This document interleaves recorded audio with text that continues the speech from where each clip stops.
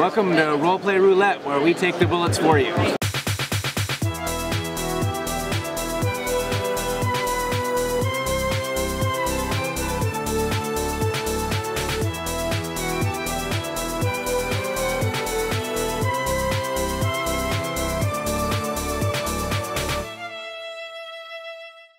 Way back in the day, when the role-playing game was young, there was a strange phenomenon. Different game companies in the budding industry produced charismatic figures who innovated, and a cult of personality grew up around them. Among these rockstar game designers were Dave Arneson, Gary Gygax, Steve Jackson, Kevin Simbita, and eventually Mark Reinhagen. One day, that culture just kinda ended. For more than a decade, there were no new names that everyone just knew. Then along came Monte Cook. Out of nowhere, he was tapped to give the comatose and nearly expired body of Dungeons & Dragons 20 cc's of Stop Sucking It. For a while there, everything Monte touched just turned to gold. Now he's back with a new design company and a new game. Will it live up to the hype like 3.5? Or is it another Monte Cook's World of Darkness? Let's take a look at Numenera by Monte Cook Games. Alrighty, welcome to the game. Hand over those character sheets. Tell me a bit about yourself. I'm a stealthy jack who murders. I made a name for myself conquering the small tribe that birthed me. It was fun, but I wasn't happy with so few subjects. They call me Knucklar, Lord of the Scalers. I'm a mystical nano who bears a halo of flame. I come from a long line of mages feared for our pyrokinetic abilities. I set out to spread the fame of my family and to make a name for myself. I'm Scarlet Orchid, 12th of my line. I'm a strong glaive that howls at the moon. Oh, it's like the punch you Ralph forever. What's wrong with my build? What's wrong with your build? What a rube! It only works a few days out of the month, and then you're just as likely to kill us as you are our enemies. Yeah, that's a sucker's build. They're usually a total XP leech, and then a walking TPK when it's that time of the month. Yeah, but only to start. Think of it this way. I'm an investment. A wizard is an investment. You are a liability. Yeah, if Darthminter here, he could stop my rage. Trust me, with Wardrick the Strong here, we'll be untouchable. Yeah, it was Darthminter. He's not gonna be able to make it. So, what'd you make again?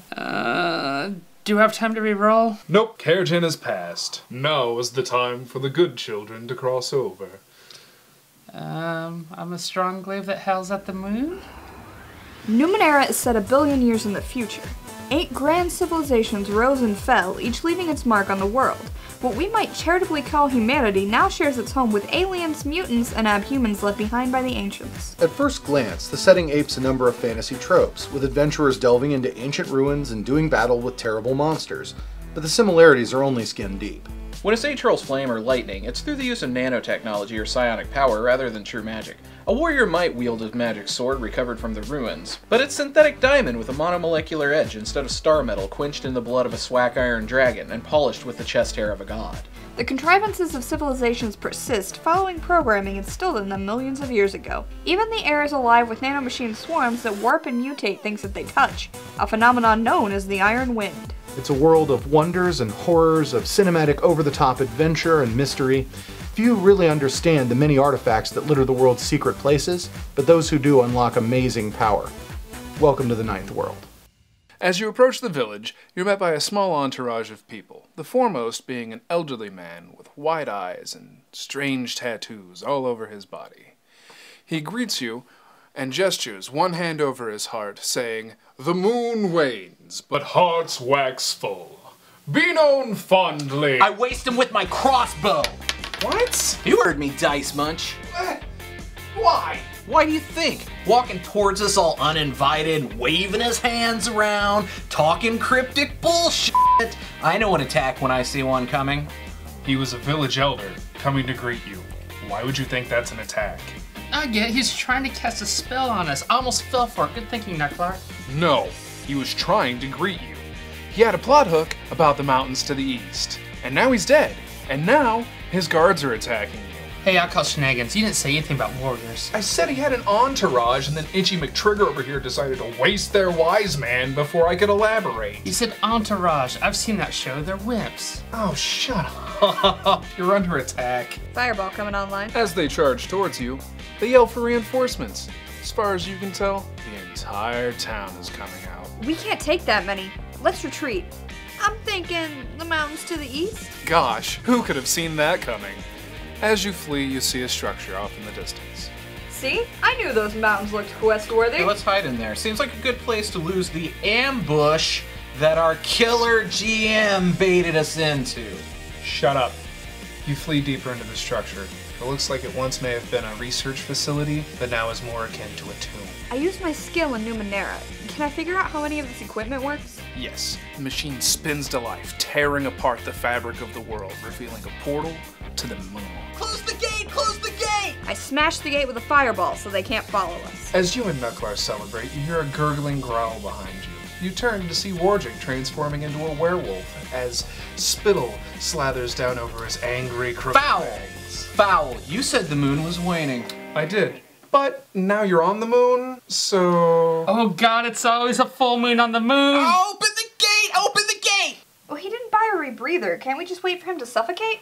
No, he's a werewolf. So? Is asphyxiation...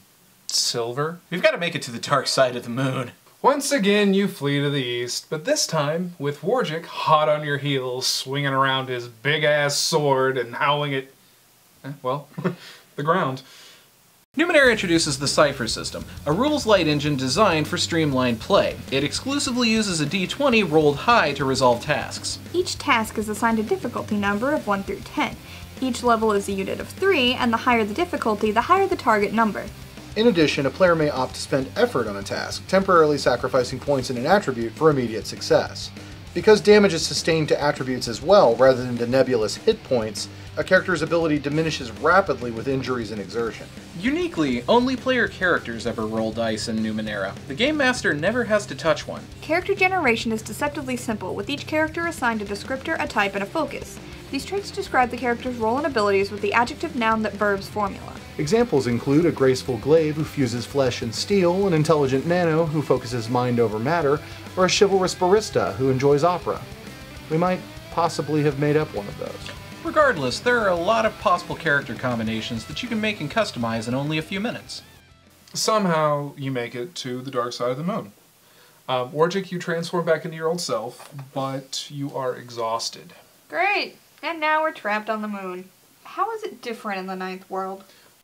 Well, it's been terraformed sometime in the past billion years, so Warjik the Strong doesn't need to change his name to Warjik the Smothered. Other than that, you see the lights of a city off in the distance. Killer! We head that way. Alright, well, it's a long walk, but eventually you come to a grand gate. The architecture is nothing like you've ever seen, because this city is ancient. Gothic houses stretch across the breadth of the street, hugging the cobblestone. Wrought iron fences circle the yards. Buildings sag under steep gables and gambrels. Curious. This sounds more like the year 1900 than a billion. Are there any citizens?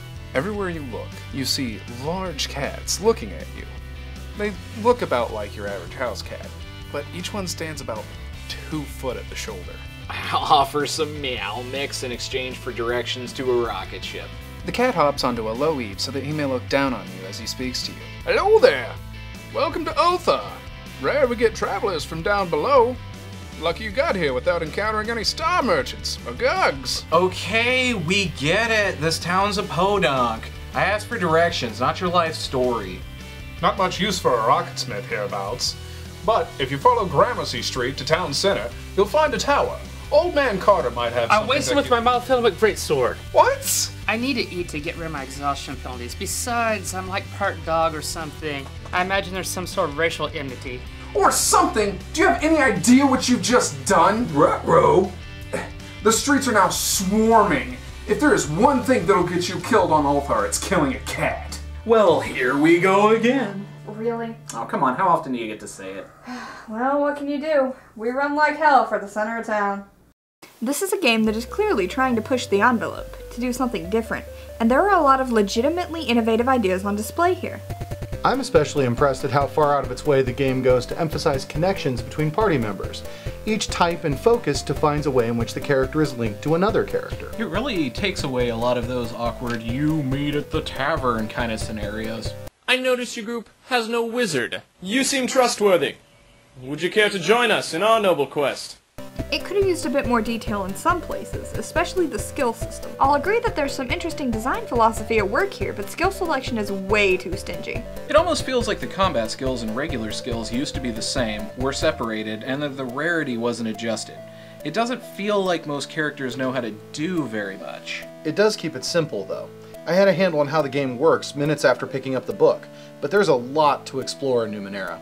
Its highly stylized setting is rife with possibilities and full of just the right kind of weirdness. I love Numenera's setting. It really simulates late 70s gonzo sci-fi, and I wholly respect the decision to make a world that isn't influenced by our own customs and morals. Numenera is an impressive piece of work, and it receives a solid recommendation from Roleplay Roulette. It's well worth the money and well worth the time.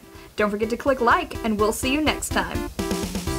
Thanks for watching our video.